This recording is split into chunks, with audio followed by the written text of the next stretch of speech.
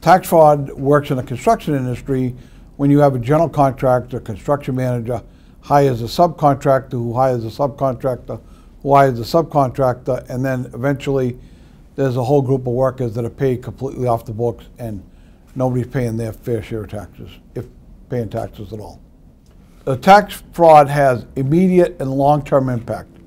$2.6 billion annually is lost to tax fraud in this country. So think about all those workers that are about to retire or should be retiring. They're not going to have any money available to them in their Social Security. The Day of Action is the day that the UBC is designated throughout the country to highlight the issue of tax fraud throughout the construction industry.